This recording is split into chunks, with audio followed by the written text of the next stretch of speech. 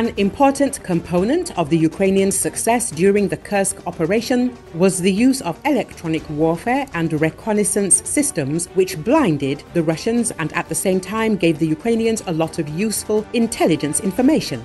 This was stated in an interview with the Spiegel by Thomas Withington, an expert from the British Royal United Services Institute. According to him, the methods and technologies of electronic warfare and intelligence are perhaps the most secret part of the Russian-Ukrainian war. In addition, this equipment rarely gets into the camera lens, unlike tanks or infantry fighting vehicles, so it remains out of the public eye. Meanwhile, this is one of the most important elements of the current war. Ukraine has a mix of domestic and foreign systems. Both are very effective. The Ukrainians are also very strong in software and algorithms, which has contributed to their success in the electromagnetic spectrum. They are very good at identifying how Russia uses electromagnetic technologies. They have brilliant programmers who figure out how Russia uses these systems and then develop ways to disrupt them, the expert explains.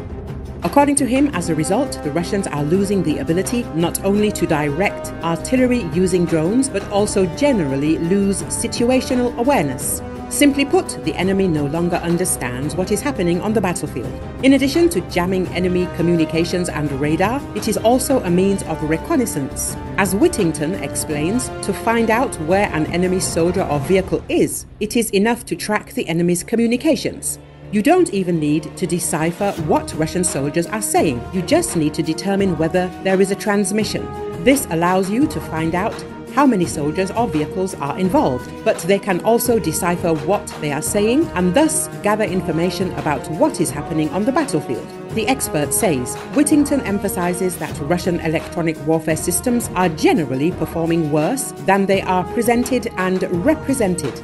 The operation in Kursk therefore speaks in favor of the strength of the Ukrainians, but also shows the inability of the Russians in the electromagnetic spectrum. They should have responded within a few days. Their failure raises serious questions, since in some places Russia is conducting very successful electronic warfare and in others it suffers a blatant defeat, he says.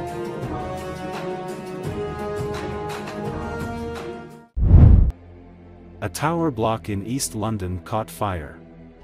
It was covered in non-compliant cladding and more than 100 people, including children, have been evacuated.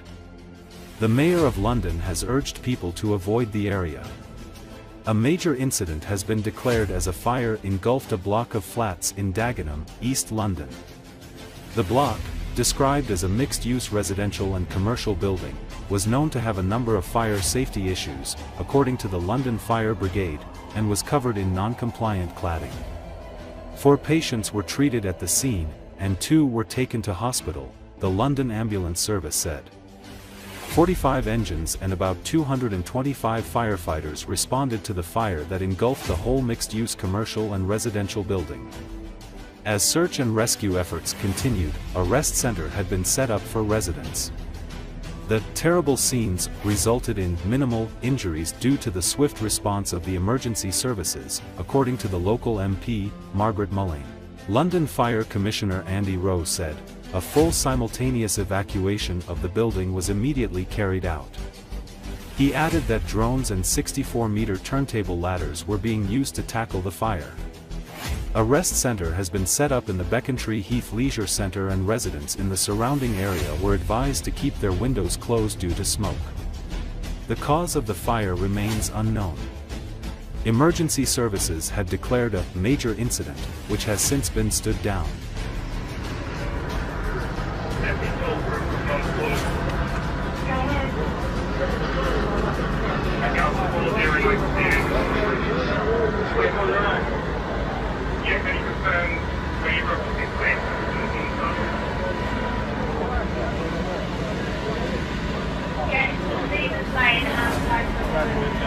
Oh,